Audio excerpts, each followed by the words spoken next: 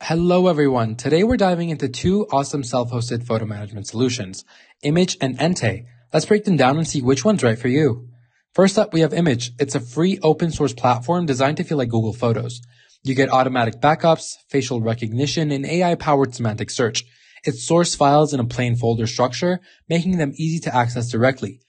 Immich shines with its timeline view, multi-user support, and community-driven updates, but it lacks end-to-end encryption and its mobile app is still improving. Next up, we have Ente. This is also open source, and Ente focuses on privacy with end-to-end encryption, so only you can see your photos, not even the server admin.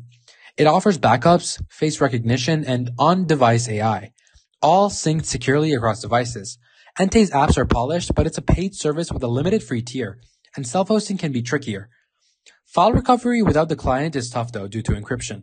So how do they stack up? Here's the breakdown. If you want privacy and plan to share with others securely, Ente's encryption is unbeatable, especially for family or friends. But it comes at a cost. If you need a free, flexible solution with easy file access and Google Photos vibes, Immich is your go-to, perfect for solo users or small groups who trust their server. That's it, guys. Immich for flexibility, Ente for security, and pick what fits your vibe. Drop a comment below with your choice and subscribe for more tech tips.